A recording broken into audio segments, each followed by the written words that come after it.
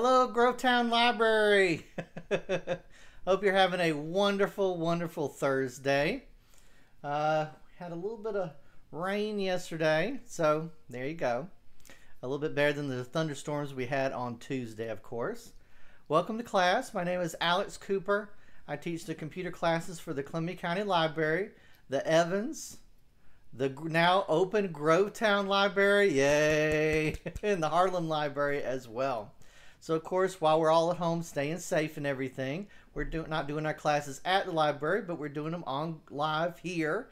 And of course, now this is our first class that's going to be broadcast onto YouTube instead of Facebook, just to make it a little bit easier to share and everything. So definitely post a greeting for yourself in the class and say hello and stuff. One of the things is with YouTube, you do need to be logged in to be able to post comments and do a like and stuff. So make sure that you're logged into YouTube so that you can do that, and also subscribe to our Columbia County Library channel as well. So welcome, welcome. Very glad that you're here. A little bit of a side note, I am live, so the big thing about coming to a live class, of course, is that you can ask questions. Feel free to post any questions in the chat. If it may take me, there should be a little bit of delay between you posting there, so just realize that. Let me move that down a little bit, a little better. And actually I have two screens, so it's kind of funny because I'll be looking over to the right, which kind of looks like I'm looking at the same thing you guys are.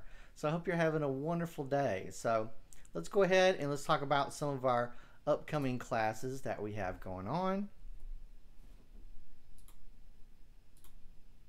The big thing I usually ask is, of course, have any questions? Okay. If you have any questions, post them in the chat. Today's class, of course, is the Internet and Browser Basics. So we're going to be covering a lot of interesting information. And we're going to be talking about add-ons and ad blockers and stuff as well. So Tuesday on the Columbia County Library page, we did Microsoft Word. So that video should still be up and available on the Facebook page. And yesterday on the Harlan Facebook page, we did geocaching and Munzie Basics. Yeah, it's a lot of fun. It's a great activity. That video should still be up, so you can go on there and view that. It's a great outside door activity to do with family and to find geocaches and snap those Munzies, okay? And then yesterday on the Columbia County page, we did Microsoft Excel Basics. Today we're doing our virtual program, Internet Browser Basics. Here on the Grovetown Library page, on Facebook. And then this afternoon also, this is going to be on the same YouTube channel, but it's also going to post it on the Evans Library Facebook as well. Microsoft PowerPoint this afternoon at 2:30. Okay, so don't forget Excel was yesterday, Word was on Tuesday, and today finishes up our round of classes with our PowerPoint basics. This is a little bit of our schedule for the month, and I'll disappear so y'all can see that. All these classes should still be available on the certain Facebook pages. Of course, now we're trying to post everything now on YouTube, so it'll be one channel for you to be able to go to, and I'll have that posted later. Next week, we're going to be doing Scratch Introduction to Basic Coding and Animation class. It's a lot of fun. And the 29th, we're going to be doing Let's Make a Game, which is a great class. On the 30th, we're going to be Introduction to Raspberry Pi Computing and Project Ideas. We'll be talking about arcade machines. We're going to talk about all kinds of stuff. Introduction to the Raspberry Pi. So if you don't have one, we'll give you the information about where to get one and ideas as well. And I actually have a new box that came in the mail yesterday. Ooh, it's got all kinds of neat little gadgets and stuff and a new breadboard and stuff. So we'll be talking about that. Also next week, we'll be doing a gadget help hands-on at 11 o'clock on Wednesday, and then Thursday we're going to be finishing up our basic computer classes with Google search and internet safety basics.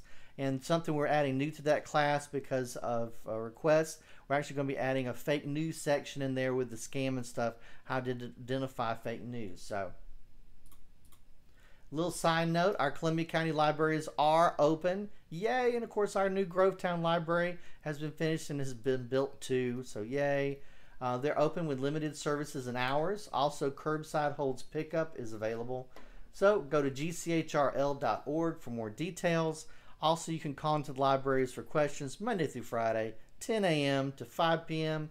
And please don't forget to like our Facebook pages. And of course, now like and subscribe to our YouTube channel. All right, so let me come back here. I'm back, yay. So, welcome to class.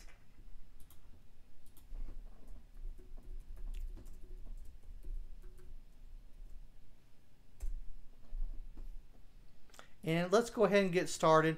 Definitely feel free. Remember, one of the big things, if you come to one of the classes live, of course, you can ask me questions and stuff. I love to answer questions about stuff, and we can learn something new together. But let's go ahead and let's get started here.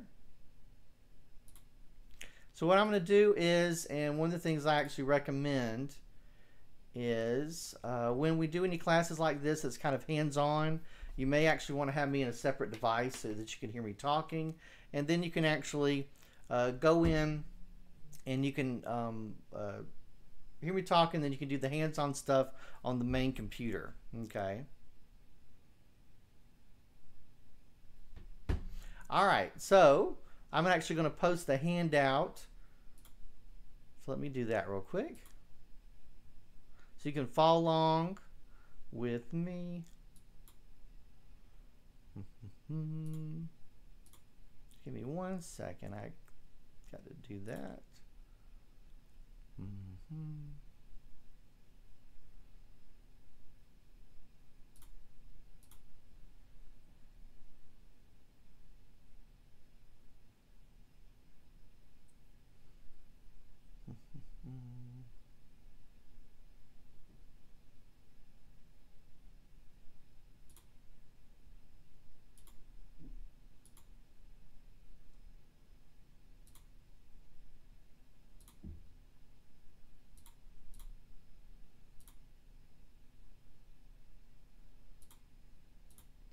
Okay. So I'm posting that in the chat. You should be able to view that. All right, let's go ahead and let's get started with our class. So my goal kind of is that we talk about what we're going to do, and then basically we'll do it. So I've got the handout here, and I'll kind of flip back and forth. And I'll try to make it as large as I can on the screen, okay? Of course, I'll disappear when I think I'm blocking the picture in any way, okay? So today's class is Internet and Browser Basics, okay? This is kind of part of our boot camp class. We've kind of broken up into 3 parts here. So let's talk about what we're going to cover this afternoon, okay? So let's talk about what is the Internet, okay? We'll talk about connecting to the Internet. We'll talk about Internet browsers. We'll talk about web addresses. We'll talk about what is a home page. We'll talk about using the new Edge browser menu bar. So Microsoft's kind of, we won't go into that too much right in a second. Microsoft's kind of pushed a new browser called Edge, so we'll be talking about that too. So if you're still using Internet Explorer, and we'll talk about the other browsers as well, but that's mainly the one that we're going to focus on. We'll talk about visiting a website, okay? We'll talk about scrolling, zoom text, browser tabs, changing your home page, and saving favorites and bookmarks, organizing favorites and bookmarks. I'll give some recommendations for links. And I'll also talk about some free browser add-ons, things like ad blockers, to give you a little bit more, control over what you're seeing. Okay. So before we get started, does anybody have any questions? Okay. So let's keep going here. So let's talk about what is the Internet. Okay. So basically, the Internet is a network of connected computers with more than 50 million people spanning the globe, and that number is rising and rising constantly. Okay. Basically, we have browser software on our computer. It translates the Internet's code so that we see the website, we see our pictures. So basically, here we are at our computer. Okay. We type in websites, like yahoo.com or of course google.com or something, our computer or our cell phone connects up to our ISP, internet service provider, Comcast, AT&T, Wow. Then that actually connects up to the internet. This is kind of like the earth right here. And then our computers are networked together. So basically we request a website. The web page is actually on a computer somewhere else. They call a server. It requests the web page. It comes back. It goes bounce, bounce, bounce, bounce, bounce, bounce, bounce. It comes back through our ISP, and then it comes back to our browser. The browser translates the pictures and the videos and stuff, and then of course we can see the text on our screen. Now the big thing about this is it instant? And I'll ask people this, and a lot of people say yeah, and it goes, well, it's kind of more like a game of Red Rover send yahoo.com over. Okay, so when we actually request a website, we actually sit and we wait for the website to be sent. A lot of the times it feels instantaneous, but do realize if you are having problems, if you are clicking and it seems like nothing's happening, it may be because the website could be busy, the internet could be slow, which we're becoming less and less common, but it still happens.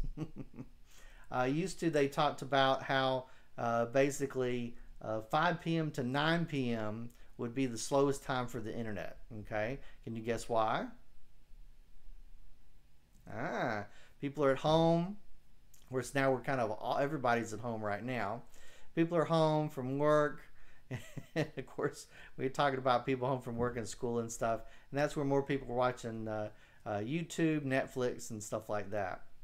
So we're definitely stressing our internet during these interesting times that we live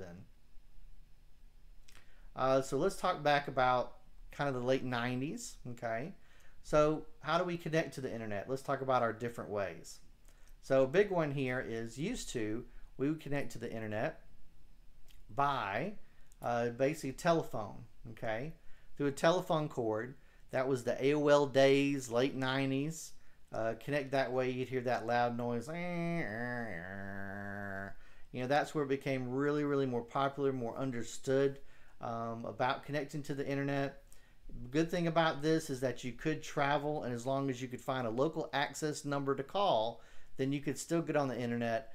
The internet that we use today, of course, could not go just on a telephone line. So yeah, we had to come up with something different. What did they come up with next to make it faster? Well, we came up with broadband. Okay, an Ethernet cable plugged into it, looked kind of like a fatter telephone line. So of course, if you have your laptop, I would say less and less laptops have the Ethernet plug, but still on a desktop computer you probably have one somewhere. And it plugs in here, bigger thick cord, and you can plug it right into the modem or the router. Okay, so we have our Ethernet cable, plug it into our router or modem, and then what do we come up with? Well, we enjoyed the cord.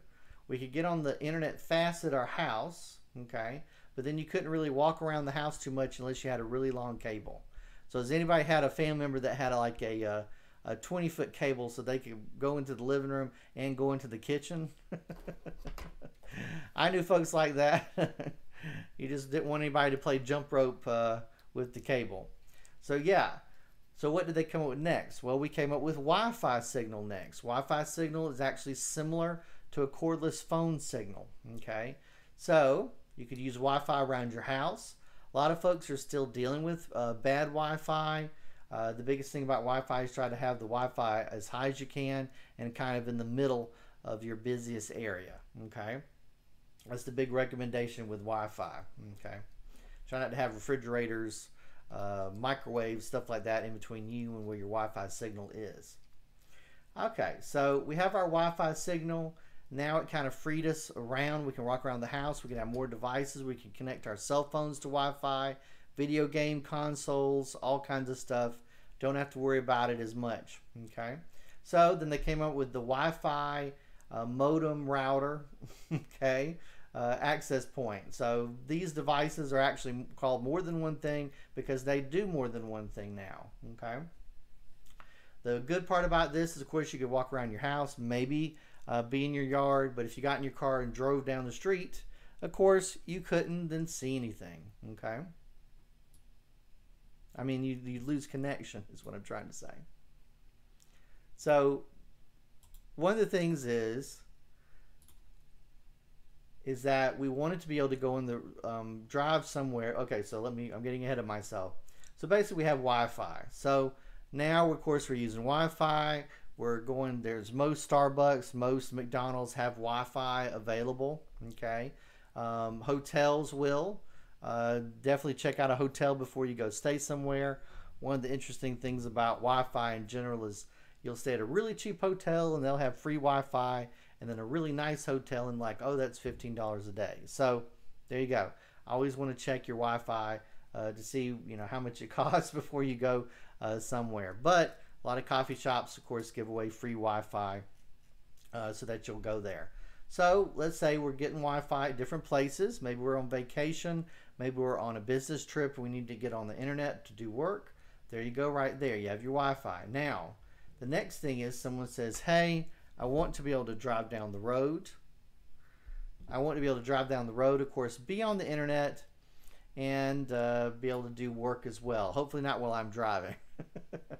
But be able to have that accessibility, and as long as I have a connection to a cell phone, okay, as long as I have connection to a cell phone tower, then I can actually get on the internet that way.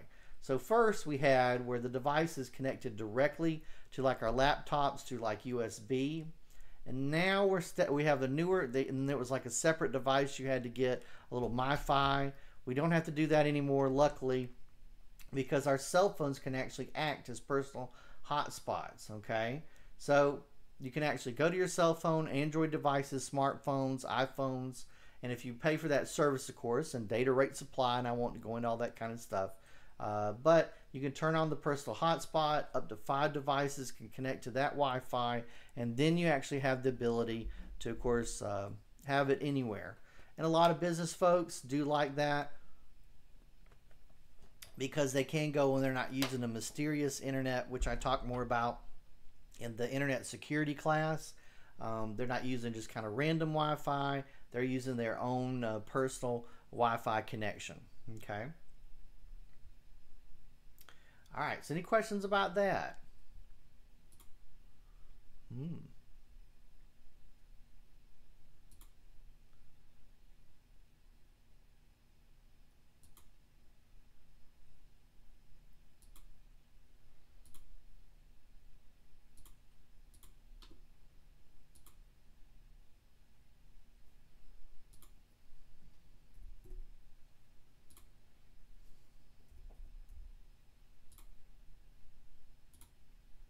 Okay, so let's go ahead to our next part. Let's talk about our internet browsers, okay? So a long time ago, internet browsers actually cost money. But luckily, because Microsoft basically fought a court battle about it, they wanted to give away their browsers for free. So there you go right there. So that's when it became really important to make our browsers free, okay? So there you go. So what comes with, if you have a program like Windows 7, Windows 8, it'll come with Internet Explorer 11. Windows 10 comes with Microsoft Edge, and Internet Explorer 11 is still in the background somewhere. You can actually find it if you really want to. But now that they've updated stuff, Internet Explorer's symbol looks a little bit, the edge looks a little bit different. They've actually come with the swirly. Now, I haven't changed the logo yet because a lot of folks' computers haven't updated. So just realize this is a new browser by Microsoft, Microsoft Edge. You could call it Internet Explorer 12 if you want to. They may not like you doing that. But it's free. It comes with Windows. If you're using a Mac, of course, you're using Safari. You can download other browsers if you want to, okay? So one browser we have here is our Mozilla Firefox. That's one of my personal favorites. Of course, there's Google Chrome as well. So we know Microsoft's a company, Google's a company. I know everybody thinks about, oh, it's just google.com. Well, Google's a whole company, so Google Chrome is what they call their web browser, okay? So you may have gotten a bunch of alerts at one point to install that. Do they conflict with each other? No, they do not conflict with each other. You can have more than one installed at a time. And You can even run them at the same time if you want to, and they don't conflict. So that's okay.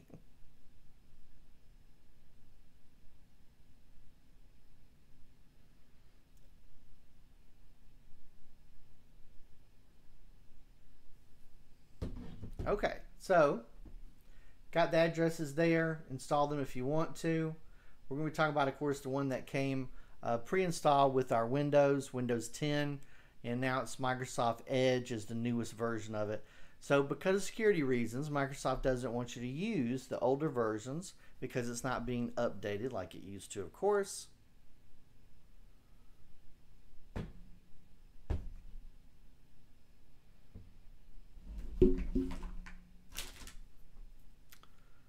So let's talk about our web addresses, okay? So in the simplest forms we have right here, let's talk about our web addresses. So let's see, you see a sign, someone gives you a handout, someone says here, go to my website, it's like on a business card or something. We have some addresses like www.google.com, nasa.gov, ups.com, augustag.org. And you go, why are these, I have to say www, and why some of these I don't? Well, we're actually moving away from the www, okay? www means World Wide Web. Do you remember the picture of the Earth I showed you a minute ago? And the internet connected computers all networked together kind of looked like a big spider web. Well, we kind of use a few terminologies like that, web crawling, World Wide Web. The way things are, systems are kind of networked together, okay? So makes it pretty easy. All right, now what we have here is, believe it or not, when we actually type in with our browser, the real address for these businesses, the websites that you see, are basically http://. Now later on we'll talk about what the HTTPS means, but http:// www.google.com, okay? Now, like I said, a lot of these businesses and stuff, we don't have to type in the www anymore, but the HTTP is actually still there. So when we type it in our address, it actually, web browsers actually finish the address for us and then send us to that website, okay? Thank goodness, because if you remember kind of in the late 90s and stuff and the early 2000s, a lot of movies and stuff, it will say, hey, go check out our website, http:// whatever, okay? So it's kind of glad that we moved away from that. We can give simpler addresses, and it's great. A big thing is to, of course, connect up with our extensions, our address extensions here. So let's talk about our address extensions. Here's a little bit of a thing here, just kind of something you don't have to know by heart, but it gives you a little bit of information.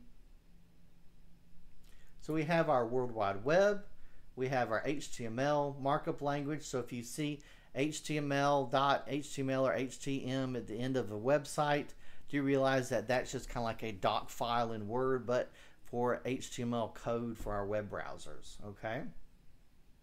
So let's talk about some common address extensions, okay? So the main one, of course, is .com.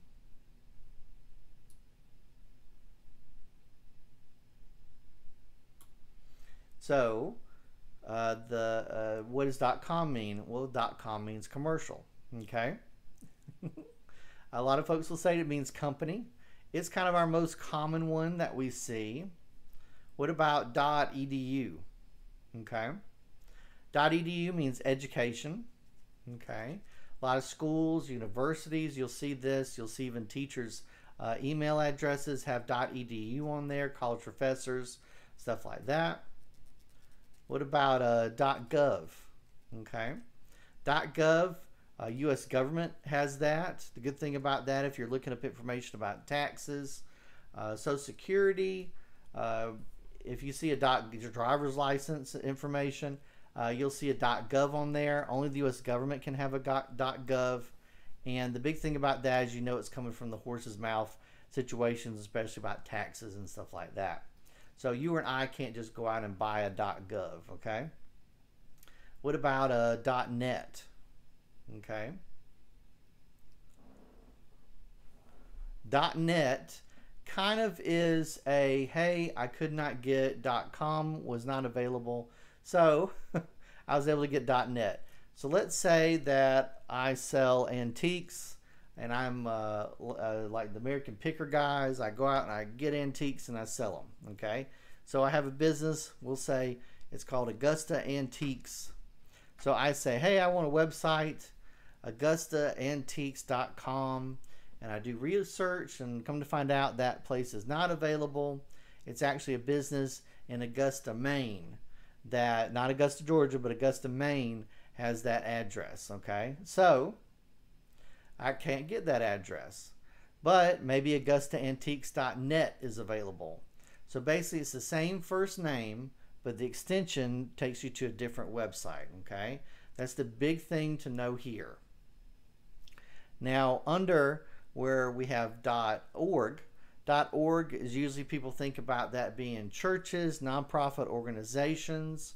So .org, one negative thing about a .org is you and I can actually buy a .org. So do realize if you're sending money or any kind of thing like that, especially things like donating money to like the Red Cross or something, just make sure you're at the official websites, because do realize that anyone can have a .org. Okay, there's many other ones. There's even like .tv, but I really still feel like our main ones still are the most important, the .com, .edu, .gov, but the rest of them are really trying to be specific because maybe they've run out of names. This is also one reason why you'll have companies come out with unusual names for their businesses. Maybe they're trying to make sure that they, of course, can do international sales, but also it will actually have them set up so that they can, maybe the other name that they wanted was already taken. Okay. All right, so let's talk about other countries. Okay. So what are the other countries' extensions? Okay, like .jp for Japan. Some of these seem a little bit self-explanatory. .fr, .in, .uk. So let's say that you were looking up something, you were going to buy something online, and then all of a sudden at the end it said, hey, you need to pay this in pounds. And you go, oh no, and you look at the address and it's .something.uk, and you go, oh no, I've accidentally stumbled upon a website. It may be what I want. It may be something handmade that I can't get anyplace else. But do realize that you may actually have to pay something like international shipping or something. So you may want to check that to make sure. Now, other things are, there's even like a Google HK for, let's say, Hong Kong. Google.com.hk takes you to the same website. So sometimes you'll see name extensions for other countries like this. And it may be you're looking for something like a nice little bed and breakfast in a certain country. And then you can actually look and say, okay, well, you know, that's the extension I'm looking for. We're very blessed because we're internationally connected, so that we can you know, do international business with different countries and stuff very easily through the internet, and buy things too. All right, so keep going here. Let's go ahead and let's start our browser. Okay. Now you may still have the big blue E on here, or you may have, let me pull up that picture.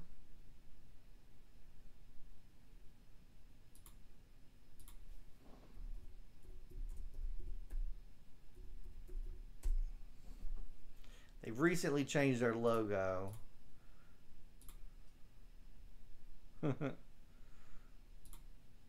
Yeah, so their logo has actually just changed.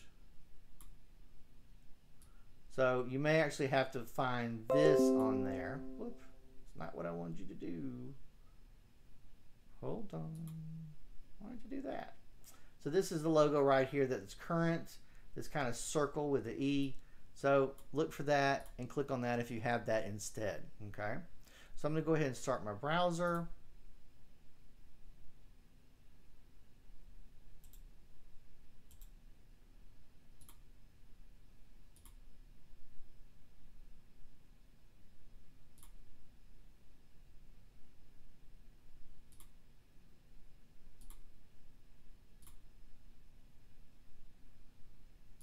Okay, mine pops up, and it's kind of it's not really on a home page right now, but they call it a home page. So basically, when you start your browser, if you do pull up a website, okay, that's considered your home page.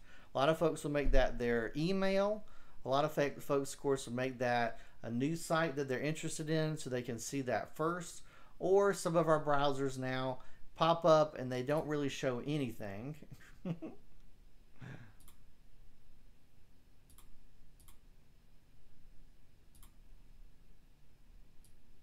Or they'll show kind of like a holding pattern. So this is the Microsoft Edge's kind of holding website. So if you scroll down here, it'll have news, it'll have weather, okay? And then at the top it has a search bar. Now, that's to encourage you to use their search engine, which is Bing, and we'll talk more about our search engines next week. So we have our home page. We can change our home page to anything that we want, and we'll talk about that later, okay?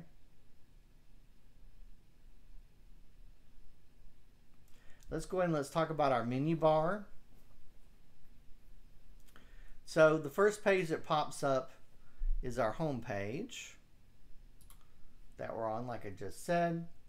And let's go ahead and let's go through our different buttons.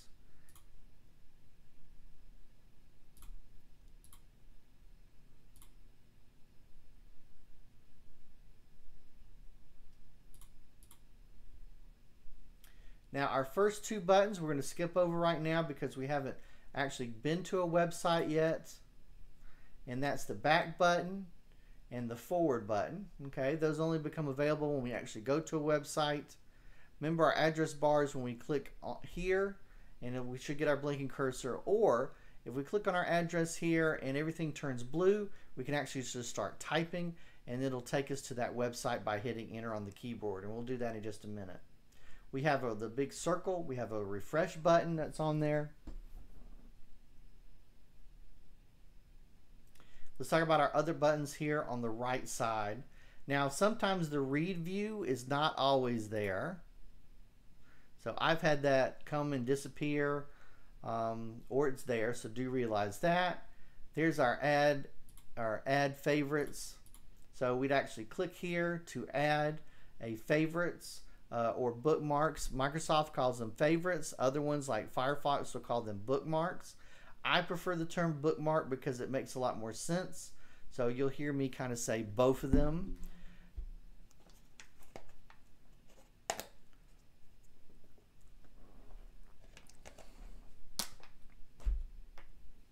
So do realize that. So I think if someone says, hey, I'm going to favorite this website, but if someone says, hey, I'm going to bookmark this website, that makes a lot more sense than the favorite. Also, we can click here to actually view our favorites that we have saved. So let's go ahead and let's start talking. Well, one of the things I do here is because, of course, we're doing it virtually. If we were in the classroom, I'd have this printed out and you'd have this in your hand. And, of course, we'd all have our own computers to be able to walk along, okay? But I'll cover stuff here and then I'll pull it up and I'll do it on our demonstration, all right? So we're also going to talk about viewing our favorites, and then we'll talk about our history. This is a feature I don't really talk much about. It just allows you to kind of make little notes or doodles. The only problem is when that website refreshes, then it erases the doodles, so I almost feel like it doesn't really have much of a point. Our share button is so that we can share a website, send it someplace else. But if you don't have the mail set up, for Windows 10, if you're using a service like Gmail or Yahoo or something for your mail, and you go to those websites and it's not set up in your mail what they used to call Outlook, then it won't really work. And then we're going to talk about our settings, okay? So let me go ahead and pull that up now. All right, so we have our buttons. Right now we can't access the back or forward button, which we'll talk about that later.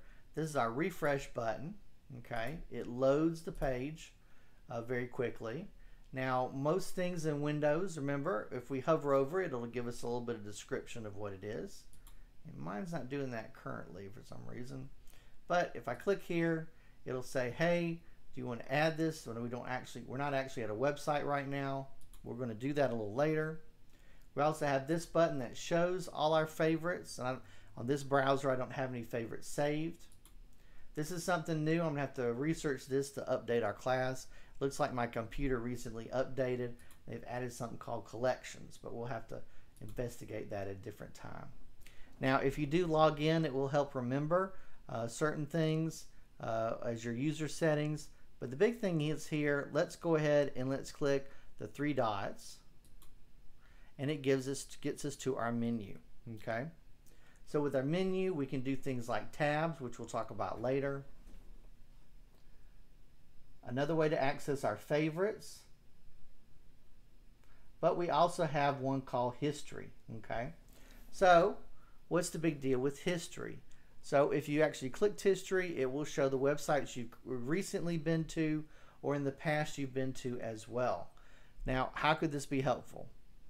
Well, let's say you went and you were searching for an article or reading something and you did not add it as a favorite, which we'll talk about later. Did not add it as a favorite, and you go, shoot, where is that website? I'm not sure. I don't remember. Click here, click history. Now, I do want to say again that everything we're going to be covering today actually is universal with all the browsers, even if you're using it on your phone, even if you're using it on like a tablet or on a PC or on a Mac. All the features we're going to talk about are basically universal on all of those. One thing that's interesting too is, of course, there's a Mac, there's a Safari version browser that you can install even on an iPhone. Well, it'll come with the iPhone, but you can also install it in Windows as well. And the other smaller devices, you can actually install things like Firefox. You can also download the Google Chrome browser as well. So we're not just talking about Windows only. We're talking about universally with all that. Everything we covered today is listed in all those browsers. Okay. So here's our history. You go, man, where was that website? I basically pull it up. I go here. I click the hover or over the history. Where is it there? Hover over the history on there, and then I can click on there and it'll take me there immediately. Okay. Now, if you do need to, for whatever reason, to clear your browser history, it's right there. Maybe you're looking up a birthday present for someone and you want to keep it a secret. There's your clear your browser history. Okay. This also includes our downloads area. So if you did download some files, by default the browsers will save it to the downloads folder. We talk about that in our Windows 10 class. But if you click here, it'll show you the files you've recently downloaded. Okay. We'll talk about our extensions a little bit later. But of course, here's our print, which is set up. We're going to talk about that a little bit later too. They have a newer feature, which is read aloud. I've been kind of playing around with that. But the big thing is we can go all the way down here and talk about settings. So if you click settings, it'll open up the main section and you'll have a whole lot more options. And we'll briefly talk about that a little bit later as well. So let's go ahead and let's go back to our handout here. So we talked about settings. We found where it said print, the main things that we wanted to change, and let's continue on. Okay. Let's continue on the adventure of knowledge. Okay. So we're going to talk about visiting a website. Okay. Now, if you click on the address, you don't want to click over here somewhere. You want to click on the actual address in a web browser. It should immediately turn blue with one click. Okay. Now, what that means is because it's selected, you can go ahead and start typing the address you want to go to. Okay. So let's go ahead and do that. And the website we're going to use as our example is rootsweb.com. So click the address bar. It should turn blue, and then type in rootsweb.com and hit enter on the keyboard.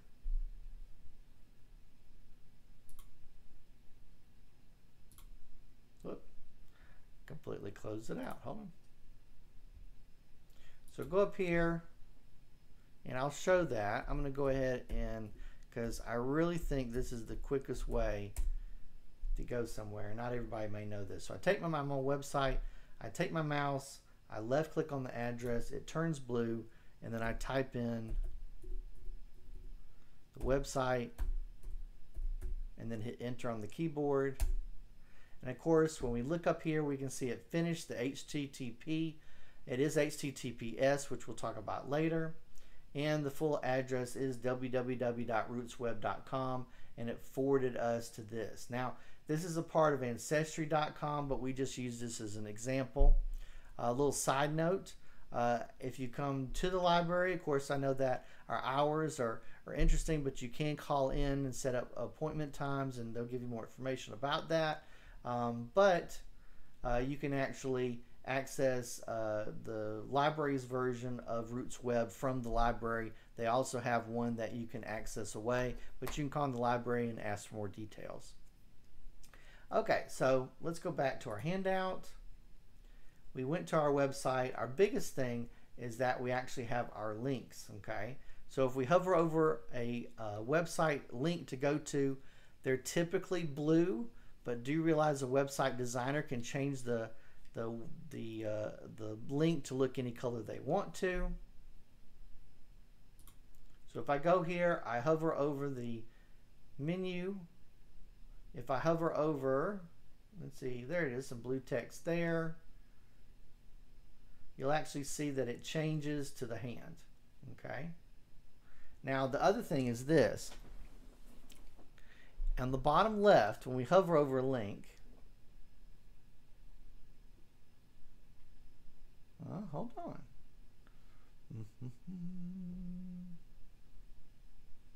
Well, interesting.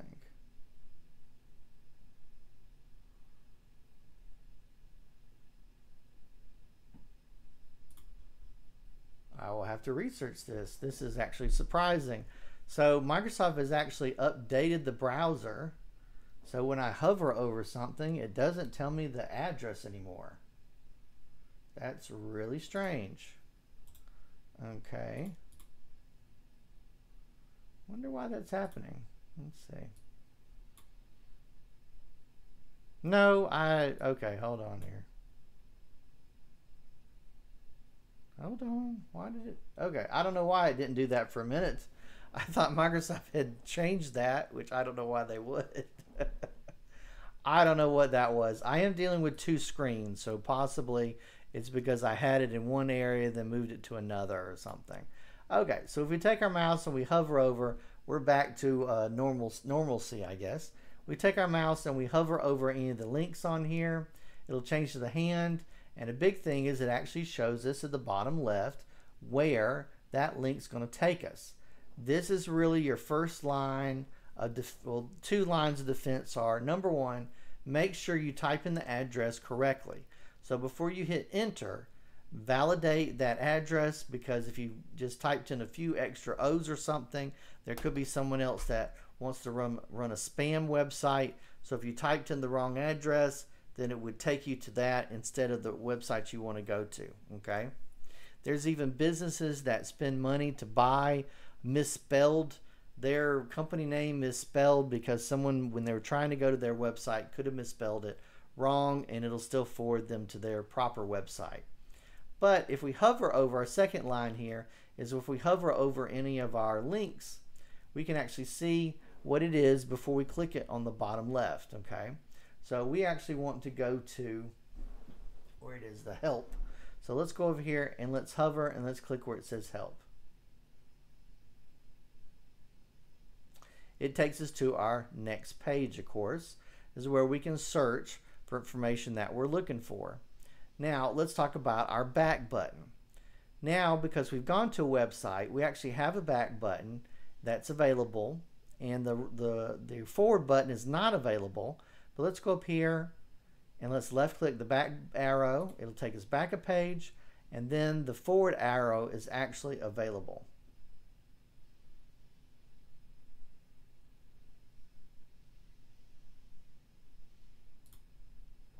All right, so If we actually do that, then we can see that our forward button's available, and if we click that, it takes us back to the previous page we're at. So the tongue twister kind of is you can't go forward unless you've gone back. Okay? All right, so let's go back to our handout. Let's talk about scrolling. So we're going to talk about all the different ways that we can scroll, okay? Now,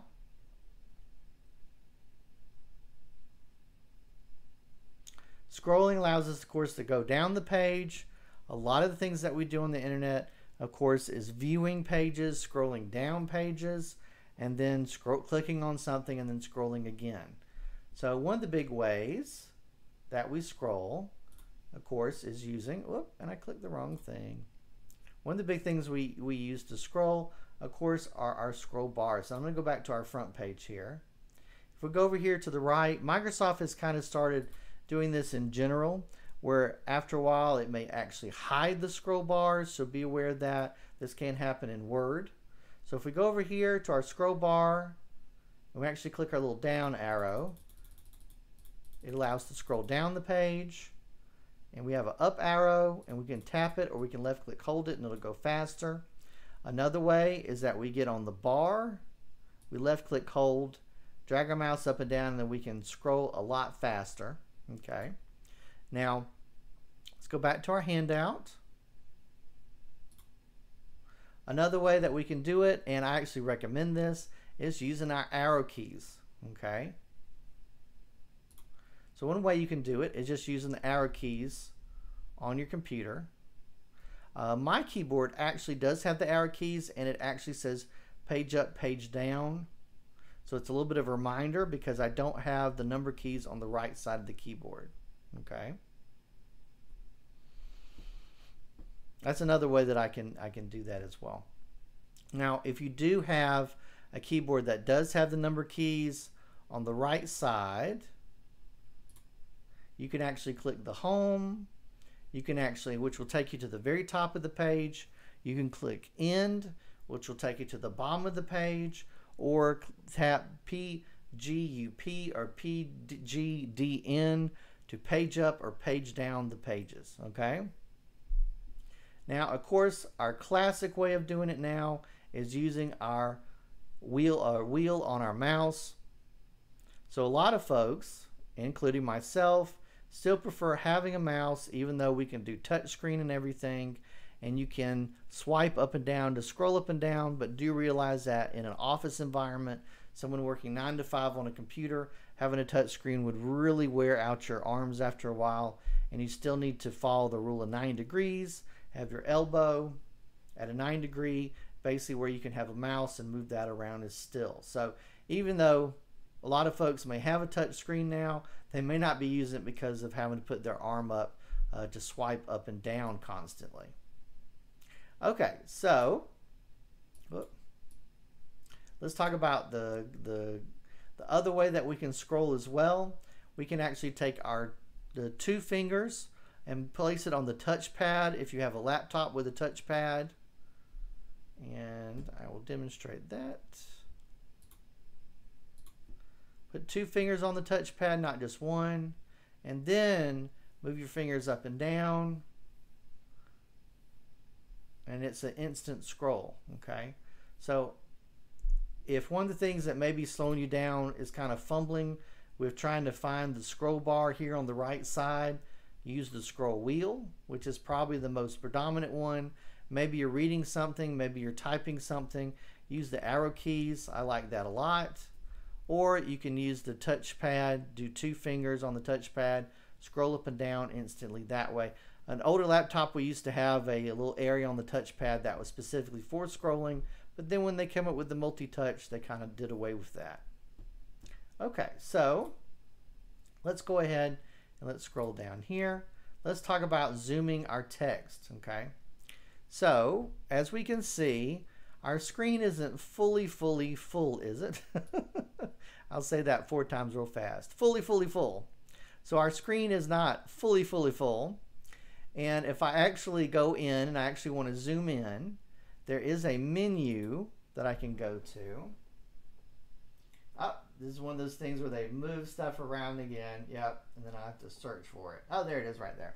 Okay, so if I click the 3 dots here, we actually have our zoom in. We can hit the plus sign to zoom in and make it bigger. Or we can do the minus sign to zoom out. It all depends on what you want. So I can actually zoom it in that much. And then you see now it's full screen. Much easier to read. Okay. Yes, we have commercials. This is the internet, so we'll have a bunch of live commercials. How can I tell the difference between what the banner ads are? One big thing is I'll say most of the time, sometimes they're hidden. Looks like they're hidden right now. Let's see. Oh, it's doing that thing again. I wonder why that is. Let's see. It's like for some reason, because I clicked away and came back, it doesn't want to show the website address. Okay, yeah. So if I hover over this advertisement, now this doesn't happen all the time, but I hover over an advertisement banner, at the bottom left, it'll actually show me where it's going to take me. So if I hover there, it says it's going to take me to Google Ads service.com, blah, blah, blah. Really, really, really, really long address. So that means that's an advertisement. I don't want to click that. Okay. Another thing, if I scroll down here, and these should be similar. Yep.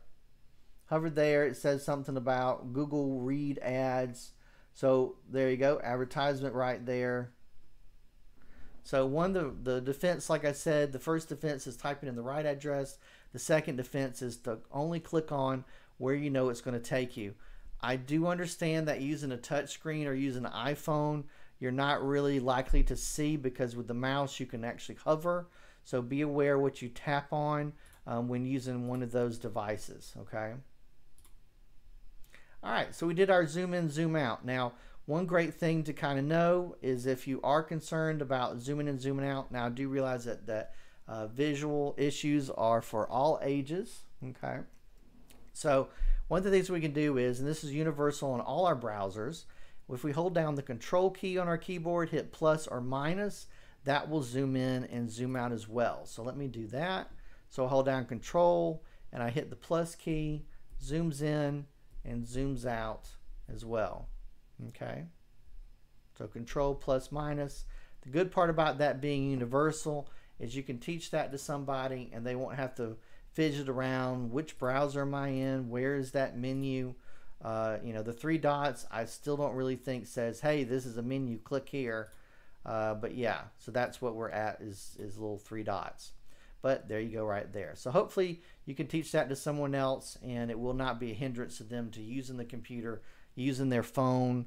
And also, if you are using a touch screen, you can do a pinch and zoom, which will zoom in, zoom out as well. And that includes iPhones and Android devices. The pinch and zoom.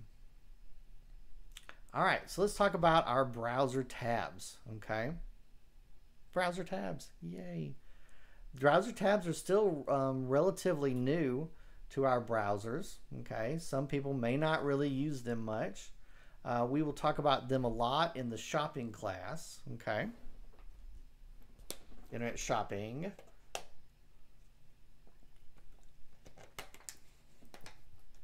Internet shopping. In an internet shopping class, we'll talk about them a lot because, of course, I can have more than one window open at a time. Now, we're going to actually go to our Columbia County library page. So we're actually going to open up a new tab. We're going to type in Columbia County. We have to make sure there's a GA in there because there are more than one county named Columbia County. Okay, ga.gov, and then we're going to hit enter. And then we'll actually have 2 tabs open at the same time. Now, how do I flip back and forth? All we do is we're going to click the address. Okay. Do realize that a little X will pop up if you hover over the title. Don't click that, of course, unless you want to close that tab. But it's not always there. Okay. But it will be there when you hover. So let's go ahead and do that together. So let's go up here, and where it says plus, a little thing will pop up and say New tab. Yeah, it sure doesn't. Okay, I'm finding out interesting things. So if I actually minimize this and then come back, it will not show the hover address on the bottom left. That's really interesting. I don't know why this browser, excuse me, this browser will do that. Well, let's hit the tab up here. Tab there. Let's type in www.ga.gov.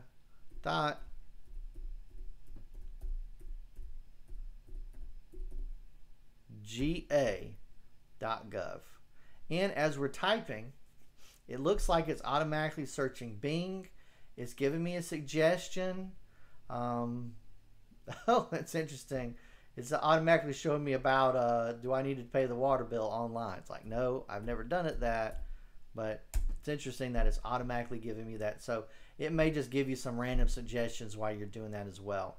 Mostly if you use that browser a lot and you have not erased the history, it should pop up and give you information about that too.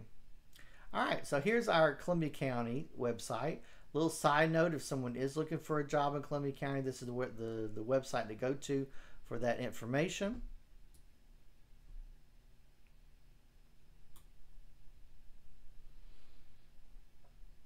Now, let's talk about our different tabs. So, if I click here, it'll go back and forth. Very easy. Click, click, click. There you go. And of course, if you want to open another one, we click the tab there. Big question I get used to ask was how many tabs can we have open? Believe it or not, the tabs have become so popular through the years that we've had it, that the browsers now, that's a big thing that they focus on. So they'll actually put the older tabs you haven't used in a while into kind of a sleep mode, so it's not slowing down your computer in any way. So used to, I would say, probably no more than 15 or so.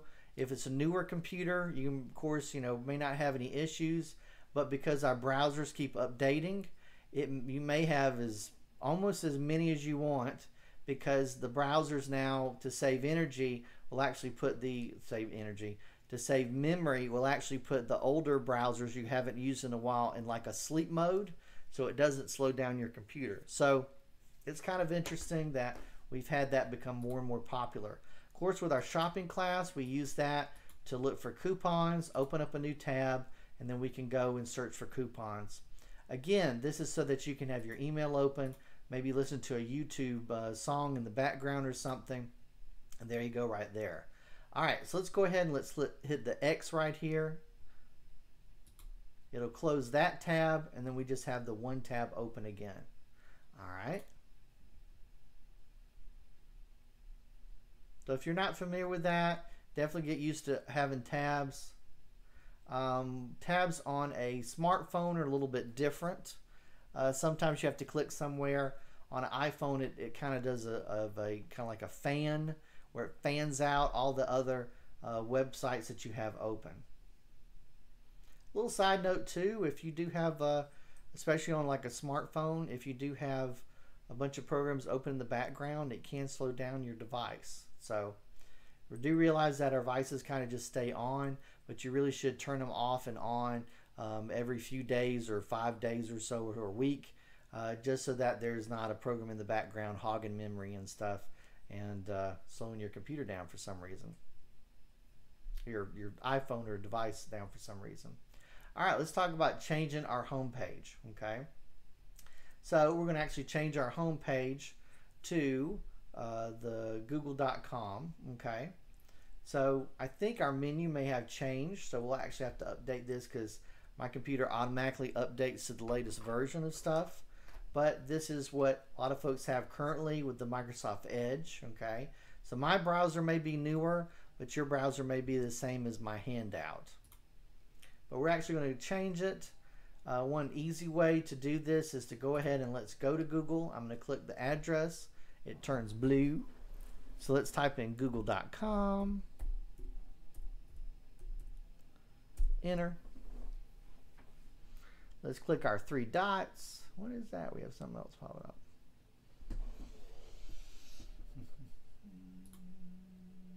Okay.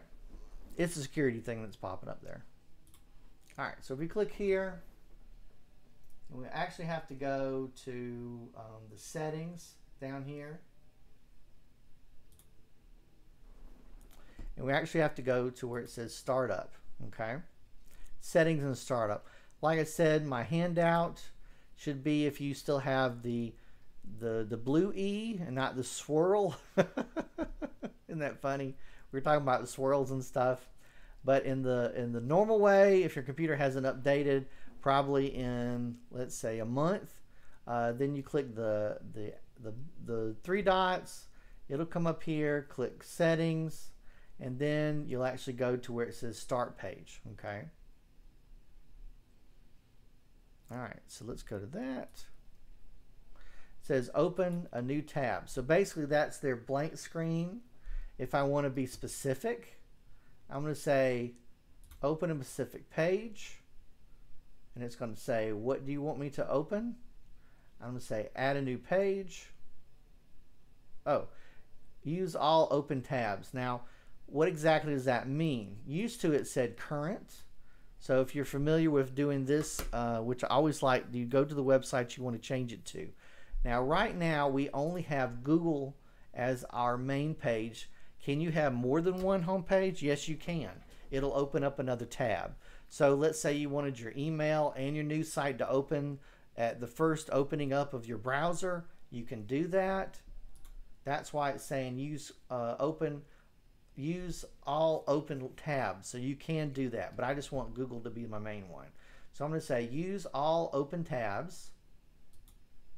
There it is. I don't have to type it in or anything like that. And the good part is I know that it's right, okay?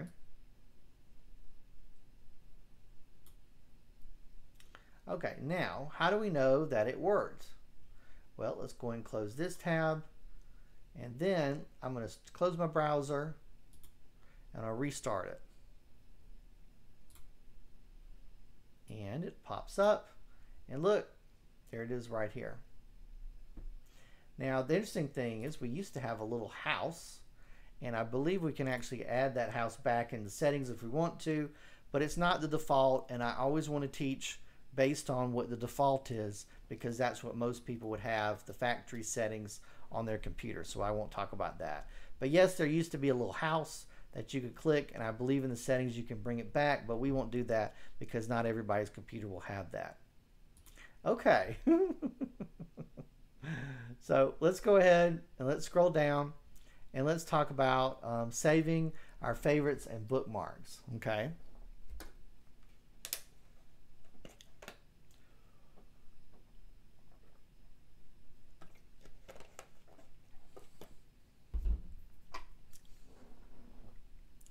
All right, so I know this browser doesn't really have anything on it, which is good, but yours may be a little more busy, and that's fine too. So let's talk about saving favorites and bookmarks. So we have a website, of course, we want to save. You could write it down, but we don't want to do that, do we? No, we don't. So let's talk about adding this.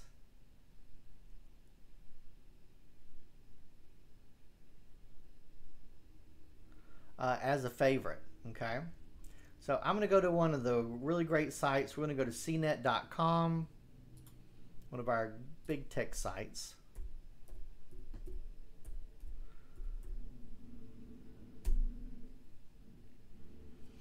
Lots of great tech news on here. It's similar. It's kind of like a tech blog, I guess someone would say. Lots of real tech interesting things on here. And they do recommendations of laptops and devices, which I bought 2 devices recommended by them, and they were great.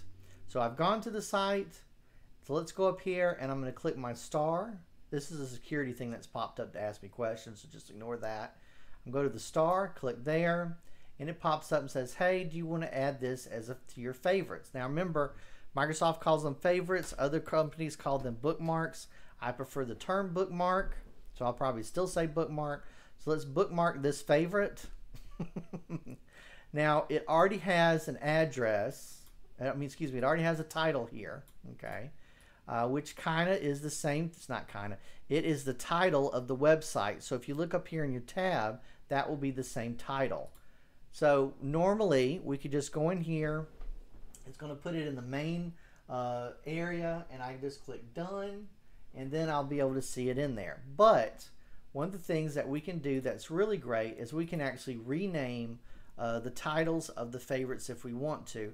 This will make it easier to find the favorite that we want later. Okay, if I save this as product reviews how to, I may go, well, which one is that? I don't know. I actually just want it to say CNET. Okay, so I know what the bookmark is. So I could go in here and do backspace and then just have it say CNET. Now, I'll tell you this. This is just from, you know, saving bookmarks and then basically saying, hey, everybody. So let's say in the past I was planning a trip and it was a hotel. I need to find a hotel that had certain things, maybe an indoor pool because maybe it was winter, and need to have free Wi-Fi. So basically I found a bunch of hotels and I bookmarked them, and I wanted to share them with families so that they could take a look and decide if they wanted to stay there or not. So one of the things was, when I saved the bookmarks, I actually gave them titles like A+, or, you know, the has free breakfast or something like that. So not only did I have the title of the hotel here, but I actually added little notes at the end of the bookmark title, so I know what it was later. Now, other times, no more information about it. So there's been other times where I literally could not remember the name of a website that I wanted to go to. Maybe it had an odd name or something. So I basically would go in here and just say something like A+ laptop reviews or something, you know, and then have the name. So I actually went in and changed it before I even saved it. In a minute, we'll talk about reorganizing those. And the big thing about that is so that you'll know which one is which. I've even gone back and said A+ on something, and that's a different thing as well. Now, it actually is showing me the favorites bar, which is an area that'll show up here, and you can click the links pretty easily. I use that a lot with my other browser, Firefox. But I'm going to go ahead and just hit done. And now when we go up here and actually click the other star, we can actually see that it says CNET. And of course, if I click that, it'll reload it. Okay. And reload the advertisement too, which is interesting. And because I minimized it, that's so weird. See? Yeah, it's like I minimize it and bring it back. Then when I hover, that disappears. That is a glitch. That is very interesting. All right, so as you can see, we can save a lot of different favorites in here. So let's talk about, we saved our favorite there. We starred it.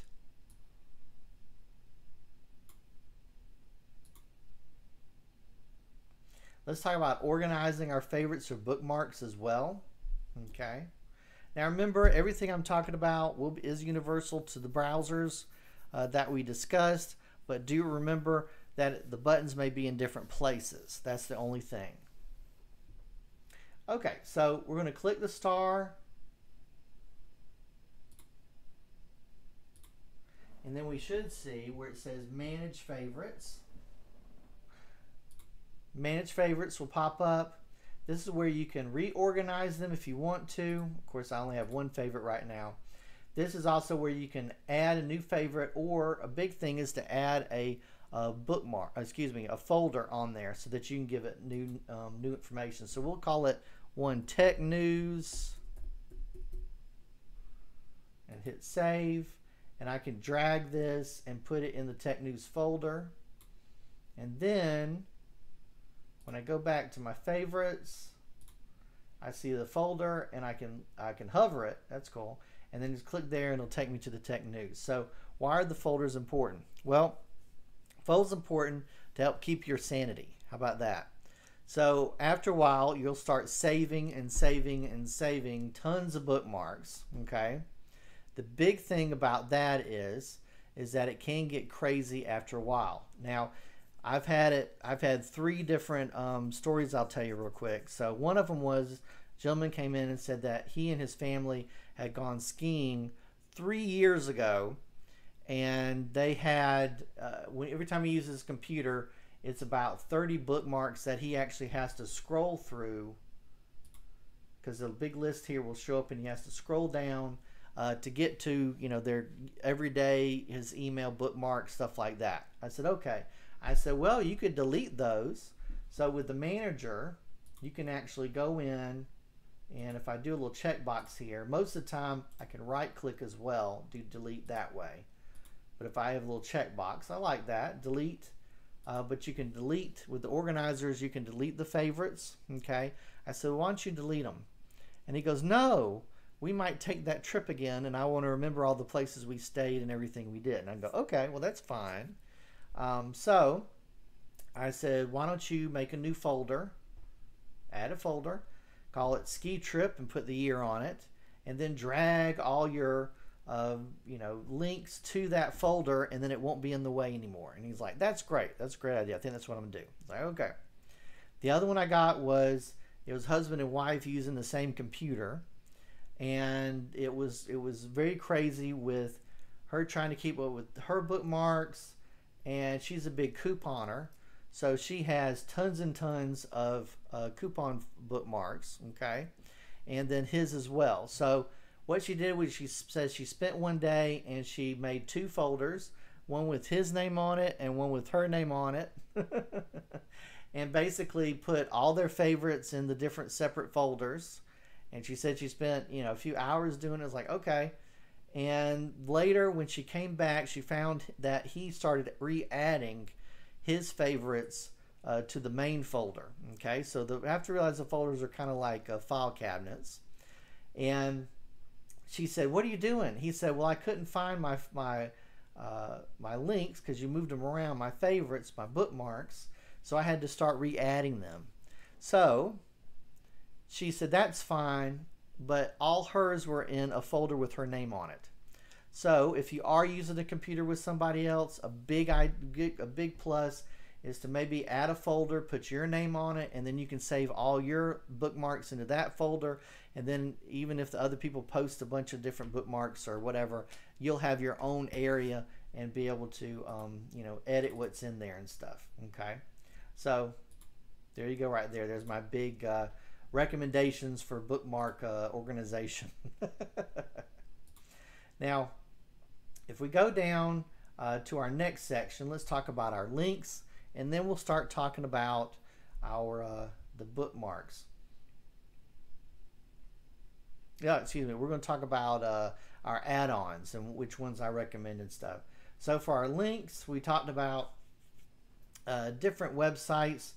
Next week, we'll talk about using Google search, and also keeping ourselves safe and secure online, away from spammers and everything, is one of the things we'll talk about. And also our new topic that we've been requested to add by popular demand is fake news. So we'll actually have a fake news section looking up, is it a fake news website, how can you tell, and also looking up for spam on the ftc.gov website.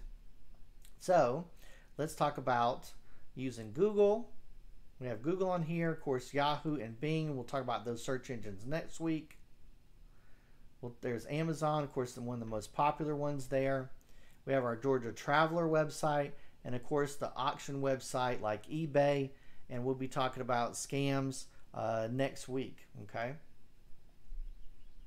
it's also nasa.gov, our public library. Archive.org is a fantastic website to go to. I'll just point that one out real quick. Has lots of free, well, all the stuff on here is free, I'll say that. It's part of a nonprofit library. They have lots of free books on there, movies, software, music. Now, I also teach a class for the libraries called Library Resources and Apps. So definitely look out for that one. We'll probably have that class again this coming month, next month. and be aware of that. We'll talk about free ebooks, free Acorn, British TV program, and indie flicks. Indie flicks, stuff that you can get free through the library, movies, stuff like that.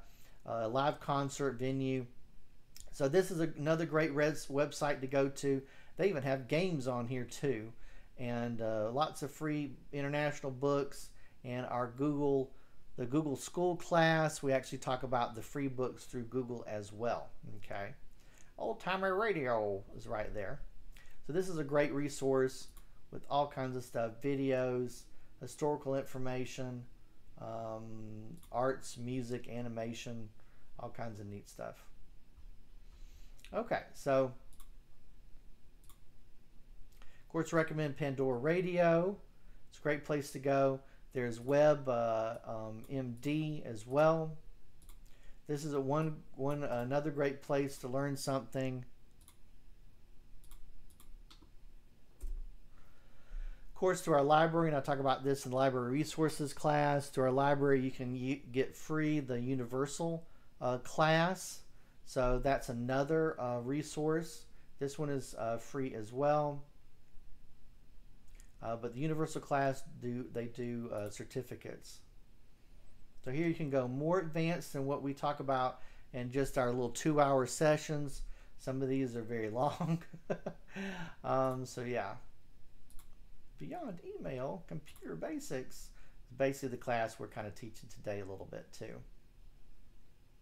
All right, so there's some resources there, and we talked about Ancestry.com, a little bit Roots Web. Of course, other resources, AugustaChronicle.com, and our next week we'll talk about Snoops and Truth or Fiction as well. All right, now one big thing to do is I'll get asked this about free annual credit report. The great link to go to for that is the ftc.gov, and we'll talk about ftc.gov more next week. But they actually have, if you go there on the main area here, they'll talk about register for do not call. This is ftc.gov website. This is not some random search of do not call list. This also has consumer alerts blog, which we'll talk about next week, and also where you can get a free credit report. You click there and it'll actually send you to annualcreditreport.com. But that is, I show folks how to get here through the ftc.gov website, so you know that it's official. Doesn't do credit scores. It's like a credit report. We talked about CNET a little bit, and now let's talk about browser extensions. Okay.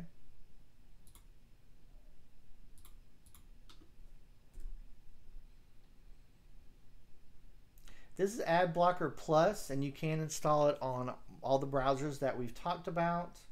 They used to have a cute little video, but apparently I don't think they have the little video on here anymore.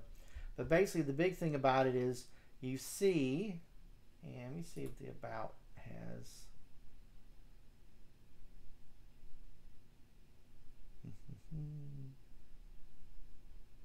Yeah, this kind of explains how it works, but it's not as cute as the little video they used to have. Anyway, so basically what does an ad blocker do? This is something that you download, you install, and it'll show up in your browser over here, kind of like a little stop sign. Okay. There's another one that a lot of people use. It's called uBlock Origin. It's another one, and I'll pull that up in just a second. Anyway, so here's your web page. It has advertisement on it. Great thing about the internet, a lot of free information. Negative thing about the internet is a lot of free information has to be paid for by ads. Okay, so we have our advertisement here. It has a filtered list, and then it blocks those. And some websites you'll go to, and it won't even look like you have any information. Excuse me. You actually go to the website, and it actually turns off the advertisement. You may not even know it was there to begin with. Okay. One negative thing about using one of these is it may pop up and say, hey, we can't show you that video, we can't show you that article because you have an ad blocker on. Please disable the ad blocker. Very easy. You'll have this on the browser. You click there to turn it off. And I think I can show an example of that real quick.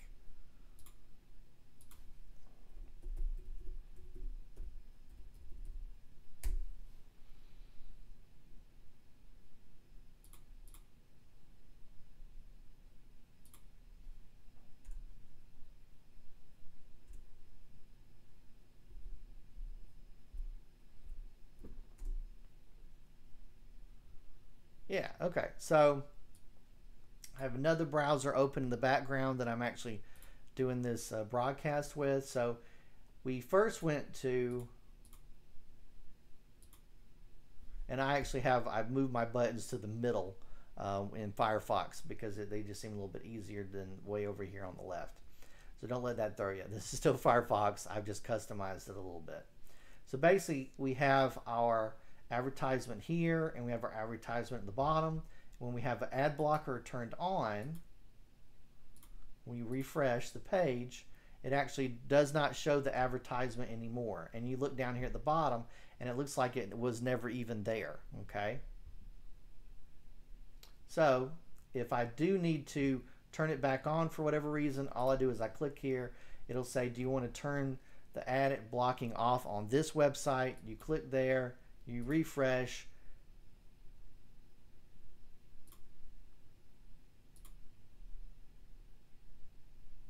Okay, and there's our advertisement is back, okay, for whatever reason. I'm currently using one called, let's see if I can show that one real quick.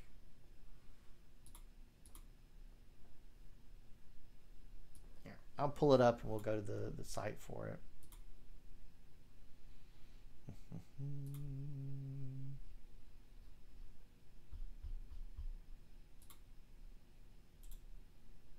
Wheel.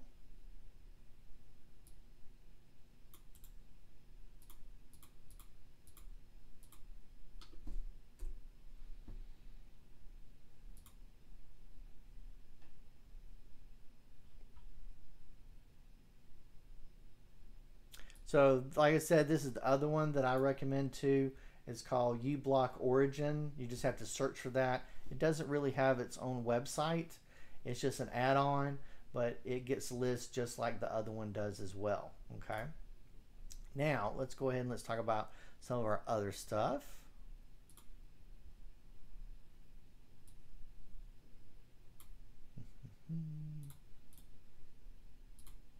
So definitely recommend those two. There's also one called Safe Web Norton.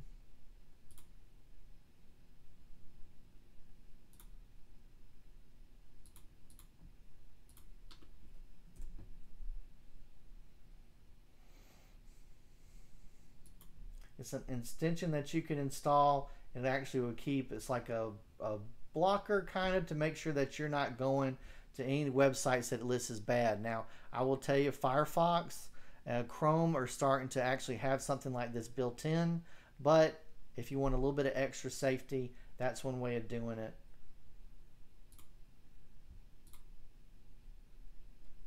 Now, used to, we actually had to use programs like Raindrop, which I'll show that too. And one of the things it did was it's an all-in-one bookmark manager. Okay, so basically you install it. It's similar to what we installed. We talked about installing the ad blocker.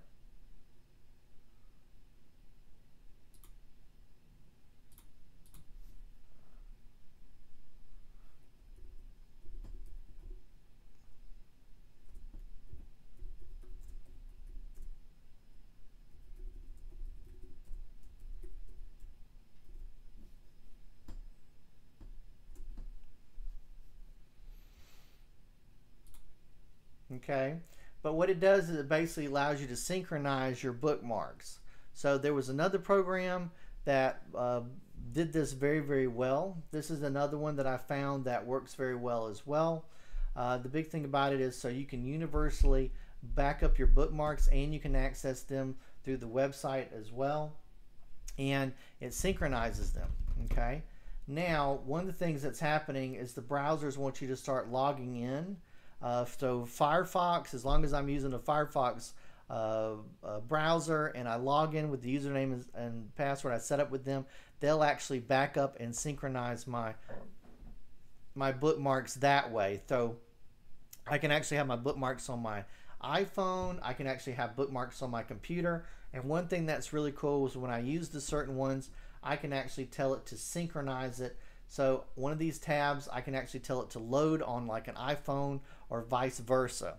Now, I won't get into that too much. I don't use that a ton, but it really is kind of a neat feature to be able to do that. But don't lose your bookmarks, and having your bookmarks synchronized from one device to another, or one laptop to another, kind of makes it a very let's see, I'm trying to think about the right word for that. It's at one, I guess, all in one. I'll use that, all in one, kind of synchronized, you know, kind of together, and it kind of almost feels like you're using one device. Okay.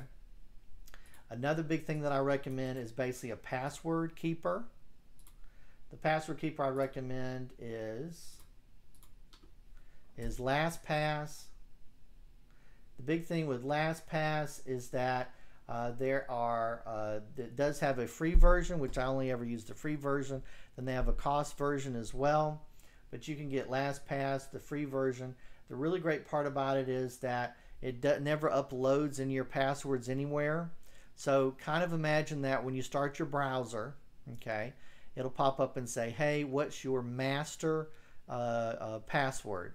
You type in your master password, and then any of the websites you go to and you type in a username and password, the first time you go there, it'll pop up and say, hey, do you want me to remember this password? It's very, it's not annoying in any way. It only does it when it thinks you're going to type in something you want to remember. Some of our browsers now, of course, will do that, but I do still like using the FastPass.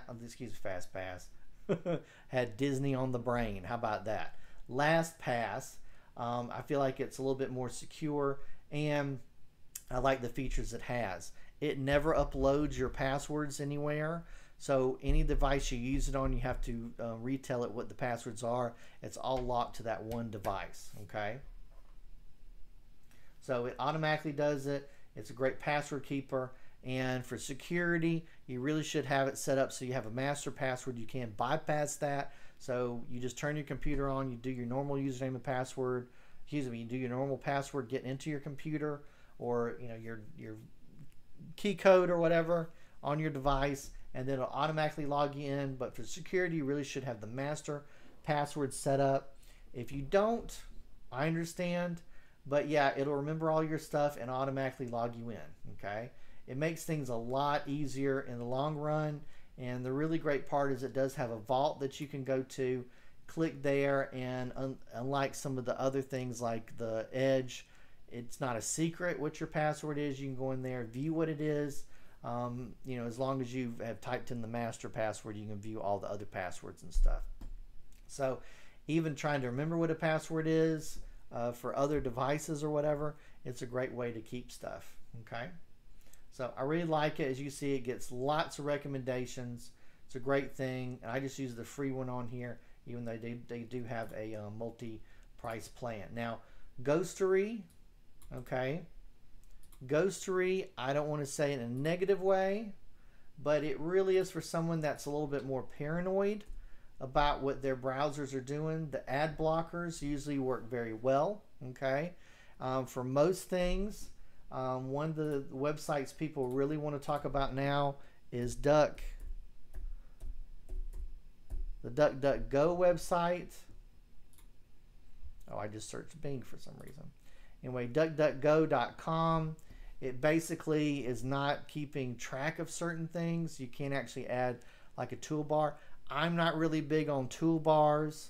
Recently when we did the, and I'll, what is it? It's honey. Honey what?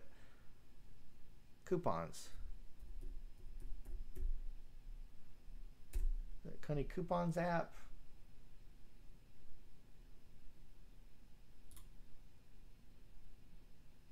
This is the one that I'm seeing a ton of commercials for lately, and we did talk about it because someone asked me, you know, because they came to class when the class was live, so they got to ask me questions. Asked about the Honey add-on. I did find out that at least in the Mozilla Firefox add-on, the Mozilla Firefox browser, I can turn it on and off. So I'm sure one of the reasons why they're giving you such great discounts on here is because they're tracking you. If you don't like that, remember, any of the add-ons that you put on these computers and stuff, you can actually go in and then turn off. So I don't have anything installed on this one, so that's not a great example. But you can turn it off. So someone said, would you use this? And I go, yeah, I might use this if I say, hey, I'm going to do some shopping, install it. But if I used it any other time, just doing work, checking email, I probably would have it uninstalled or turn it off. Okay, so there you go right there. A lot of advertisers for this. I haven't really heard anything bad about it, and I don't know much about the company, but I have been asked because they do a lot of commercials lately. DuckDuckGo, and we'll talk about our search engines next week. So I will include DuckDuckGo when we talk about that. That's for someone that is concerned about personal security, personal safety. One of the things is Google basically wants us to push us to log in. I use Gmail, so I'm usually logged in to Google, so it does track me in that way. But I'm okay with that because I am using one of their services, so it's probably keeping track of me that way as well. What does Ghostery do? Ghostery is something that you install. I would say this is for someone. We spend a lot of time online every day. We use the internet for work, shopping. Sorry, I didn't know that was going to happen. So basically, Ghostery goes further than just blocking ads and stopping trackers, where a lot of the browsers are doing that now, and the ad blocker is doing that as well. But I've actually had it where I've used Ghostery in the past, and it's free. Ghostery in the past, and it basically would break certain websites and they wouldn't load properly. So do you realize if you use a program more extreme than just kind of a general ad blocker, it can actually kind of stop the internet from working. But this may give us a little more information about that. Shopping and entertainment, to look up information and catch up with loved ones. When we do these things online, we hope it's a quick and easy experience, but it turns out that's rarely the case. When you visit a website, it's cluttered with ads and trackers. Trackers are snippets of code that send and receive information about you to other companies. Trackers use this information to target you with ads, analyze your behavior, and connect to social media platforms without your knowledge. This makes websites slower, cluttered, and less private, which can really impede your browsing experience. But here's the good news. Browsing online doesn't have to be frustrating. With Ghostery, it's cleaner, faster, and safer. Trackers are now easier to see and block. You have the flexibility to block a tracker on the current website you're on, block it on all sites, or even keep the tracker on the site if you prefer. By blocking trackers, pages load faster because you've reduced the clutter on the page. This is why I kind of would recommend this for someone that's more of a advanced user, because you see it's going into individual things and figuring that out and spending time doing that. We're just a general ad blocker. Website's not working, you turn it off, turn it back on. Okay, so kind of like it said, it can streamline stuff, and I kind of displayed how it can block the certain things popping up with our ads, and can make a website look a lot cleaner than you even realized before. Okay. All right, so we've kind of come to the end of our class. Let's see if you have any other kind of follow-up questions, and let me see here if I can think of anything to really add to my newfound information.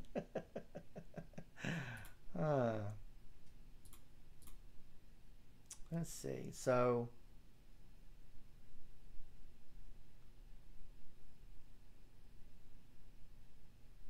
I've actually used something with the HTTPS anywhere, and we'll talk more about that next week. There's an add-on. Let's see. Where it actually and we'll talk more about that next week, but it actually pushes the websites to use HTTPS mostly by default. But anyway, a lot of fun links to look up, a lot of information, and I'll go ahead and start talking about some of our classes next week. And we should be here on YouTube. We should be here on YouTube, so kind of still the plan is that we actually are posting a link on our library's Facebook pages, and then you can follow that link, or you can go to our main website for our library. Hold on one second. Let me pull that up.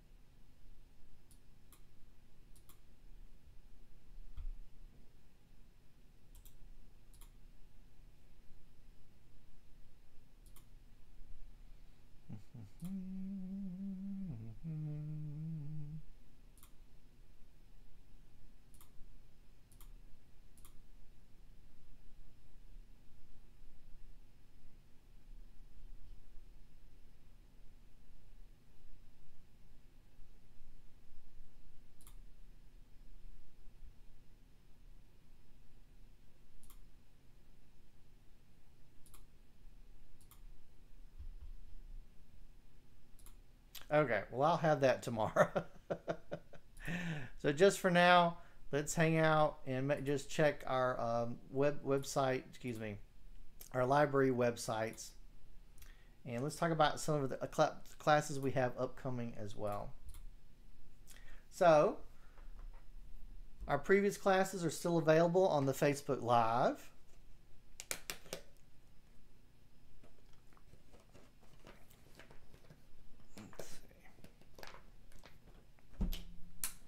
Next week, we're going to be covering Scratch, Intro to Basic Computing, and Coding Animation classes. Also, the Scratch Let's Make a Game. That's a great class. It's a lot of fun. And we're going to be doing Introduction to Raspberry Pi Computing and Project Ideas. So this is kind of a virtual version. We actually do have a class that's about physical computing that we do on ground. Of course, we're all staying safe in the home right now. So the big thing about that is I'll be doing talking about that, and I also the Raspberry Pi, what to look at, what to buy, different things that you can do with it, project ideas, arcade stuff, media players, and I also talk about different projects you can do as well, making LEDs light up and everything. And I actually have a new box that came in the mail today, so I'll do an unboxing there, and also got a new box with a whole bunch of new little projects in it. I'm really excited. Motors, all kinds of different things we'll be talking about. And also next week we'll be talking about gadget help, Q&A. So it's a drop by, stop in, ask me questions, and I'll have answers hopefully, or we'll search the stuff for it, and it's just a drop-in, virtual drop-in. And then on the 30th, we're going to be doing part 3 of this class at 11 o'clock at Google Search and Internet Safety Basics. And like I said, we'll talk about scams on there. And also we're going to be including checking out and finding out what is fake news. Okay? So definitely come join me for that.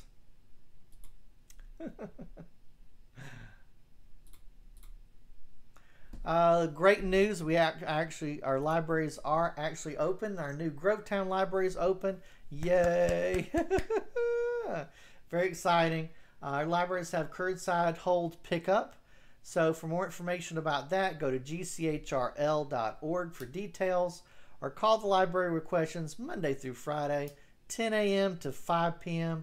Please don't forget to like our Facebook pages and also give this video a like as well. Okay. So hopefully I'll see you guys in the new classes that'll be coming out, and come join me this afternoon in our PowerPoint class at 2:30.